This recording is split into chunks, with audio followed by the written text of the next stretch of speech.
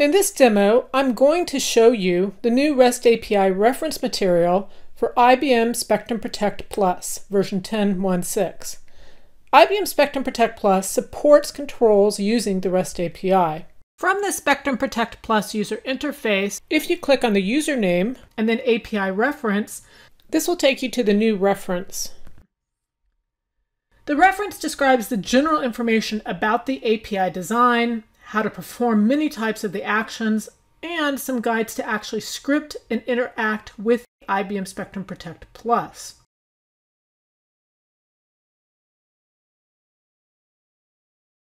In the reference chapters, most topics will correspond to the product web user interface.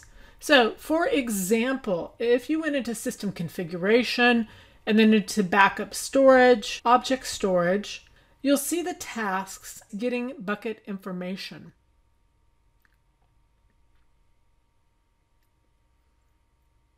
Now, in most cases, every task in Spectrum Protect Plus can be done by sending a request to the REST API. And every task page will describe how to design the request. It'll also give you general ideas, HTTP methods, parameters, and so on. Here in these examples, you'll see that for typical tasks, we'll have screenshots and example scripts that you can actually use by just making a few changes to those.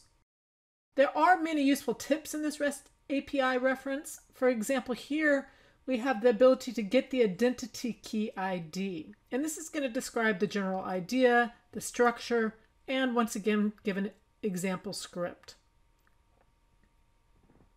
You can also search for keywords within this reference. So if we search on identity, you'll see all the references within this documentation.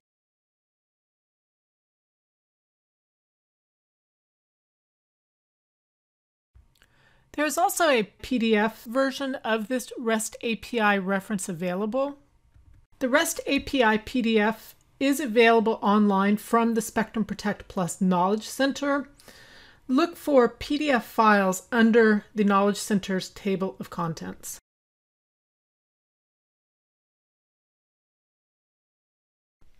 Since this is a PDF, you can use the bookmarks and the cross-reference links.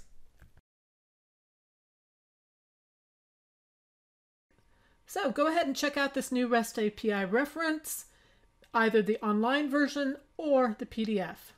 Thanks.